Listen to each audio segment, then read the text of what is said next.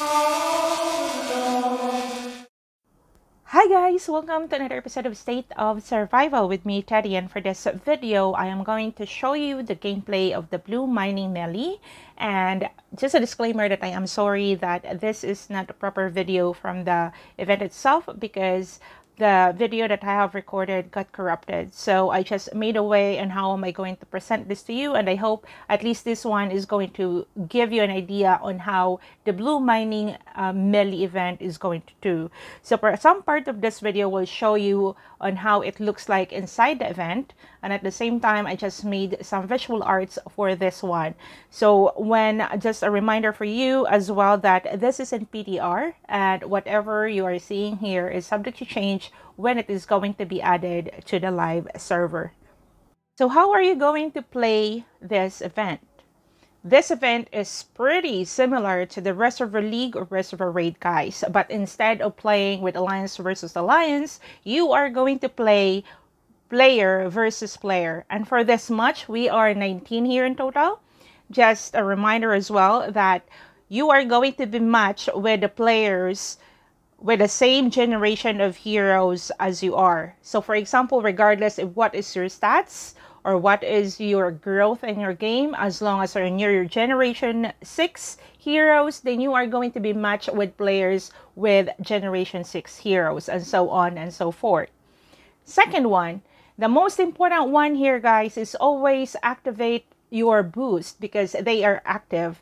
And the most important one above all is your march capacity. Why it is needed to boost your march capacity? It's because the march you are going to use is dependent on the number, or the troops that you can use is dependent on your default march. So of course, the higher the amount, the more troops you will have, the more chances of you going to win or defend your gathering. Next, once the event started, what you are seeing here earlier is a level 1 gas field. So the level 1, level 2, and level 3 gas field will have infected. And you need to attack the infected. Of course, this one, at the end of this video, you will see which part of this level is dependent or is advisable for you to play dependent on your stat as well as your build. So next is the one thing that you need to remember is the march, or the march is a default. So it means like a 3-3-3. It is divided into your 3 different troop types. You can't adjust it. It is just your default march with balance of hunter, infantry, and then rider. The troops that are being used here are your highest level of troops. And since it is a default march, it means that this is divided. So they are all equal, your infantry, your hunter, and then your riders.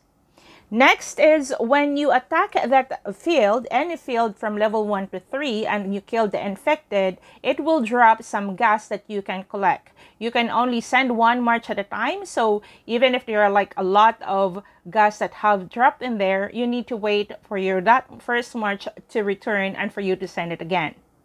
So level 1 to level 3 gas field opens when the event starts. And you can actually choose wherever you want. It is dependent on your stats. Of course, the higher the level of the gas, for sure, the stronger the opponents there, as well as the stronger the infected that you need to kill.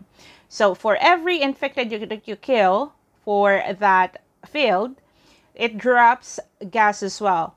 But then you cannot collect them with all your marches. You need to collect them one at a time. When it comes to the eruptive building, this building is very special because it only drops 2 waves.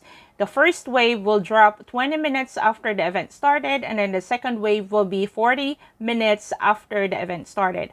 And unlike level 1 and level 3 gas field, this building doesn't have any infected, so you can just collect, and it's really quick, guys.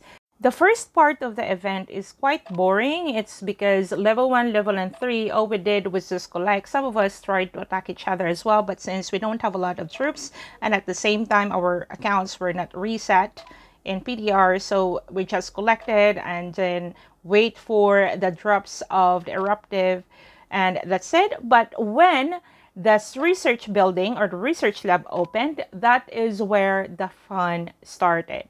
all players can attack the middle building, and then the longer you occupy that, the more gas you can collect as well. So make sure that you send your best march. And last reminder, guys, you are allowed to kill or attack your co-alliances or players from your own alliance, but you can attack settlements. You can only attack all the gatherings and all of those coming back, or you can steal those people who are picking up the gas. So that's it for today, and I hope that this video is going to help you guys. See you in my next video. Bye.